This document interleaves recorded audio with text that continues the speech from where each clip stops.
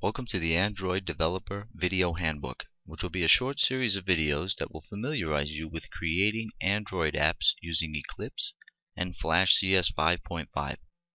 Apps that you can sell or offer free from the Android market so that all kinds of people using Android on their mobile device can enjoy your application. For those that do not yet know what Android is, let's quickly define it. Android is a software stack that renders an operating system, middleware, and applications. It was originally created by three men as Android Incorporated in 2003 and built to be a stack capable of handling mobile device operations.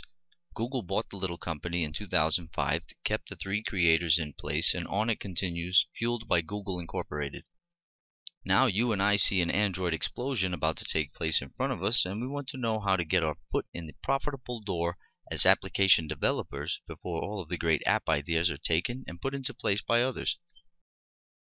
Now let's move along to discussing Android app current development environments, which no matter what development environment you decide to use, the objective output file type is an APK file, .apk.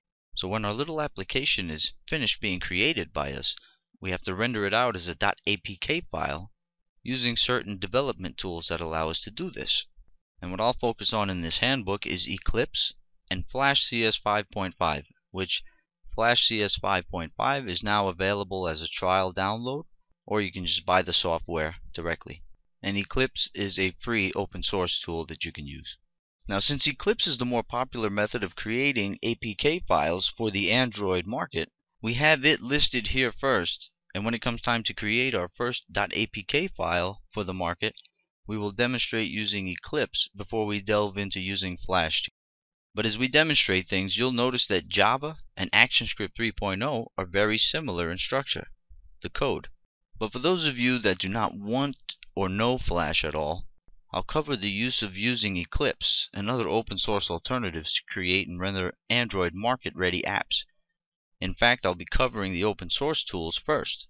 And between these two, Flash CS5.5 and Eclipse, the more popular method of creating standardized Android applications is using the Java method, Eclipse, some version of Eclipse, or you can even use the command line interface to create your APK files. In previous versions of Flash, there were no native APK output abilities when using Air. You had to install some extension, then Adobe removed the extension because they were going ahead with Flash CS5.5, so to have that extension in place would stop people from buying Flash CS5.5, so they removed the free extension that they put for us to use that would create APK files, and now they have a tool that we can buy. I also feel it's important to let people know right away before they even get started in Android app development that you'll need two accounts, a Google account and then an Android app developer account, which has a $25 one-time fee. I think it's $25 right now, to sign up at the Android marketplace as a developer who uploads apps to the market.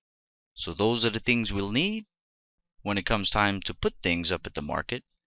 And the development environments we'll need to build, well, the most popular ones are going to be Eclipse and Flash CS5.5, which we are going to demonstrate using both of those.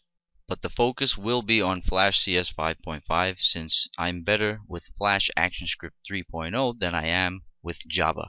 But like I said, you'll see the code structures are very similar between the two languages.